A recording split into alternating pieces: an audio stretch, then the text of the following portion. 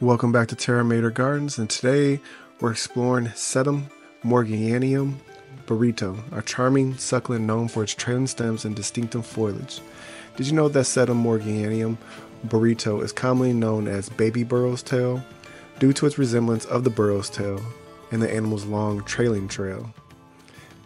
This quirky nickname adds a playful touch to this delightful succulent and reflects its distinctive appearance. SEDUM Morganianum Burrito is native to southern Mexico and Honduras, where it grows in rocky, mountainous regions with well-draining soil. It includes a diverse array of succulent plants adapted to arid and semi-arid environments. SEDUM Burrito is characterized by its long, trailing stems adorned with fleshy, cylindrical leaves. The leaves are arranged densely along the stems, giving the plant a lush and cascading appearance. The foliage ranges in color from blue-green to gray-green and has a powdery or waxy coating that helps prevent water loss. In late spring to early summer, SEDUM Burrito may produce small star-shaped flowers in shapes of pink or white, although flowering is less common indoors.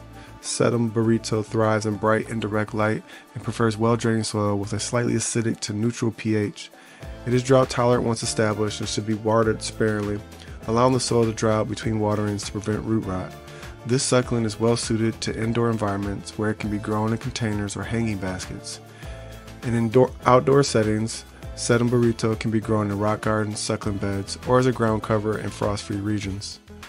Burrito complements a variety of other succulents and drought-tolerant plants and mixed plantings in container gardens, paired with other trailing succulents such as string of pearls or SEDUM angelina for a striking display of texture and forms.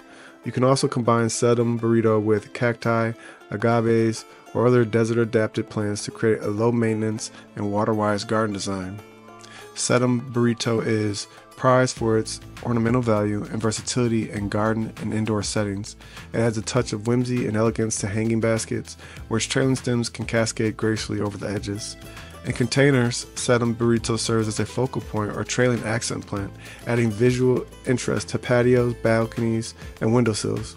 Its low-maintenance nature and drought tolerance make an ideal choice for busy gardeners and those seeking to create water-wise landscapes.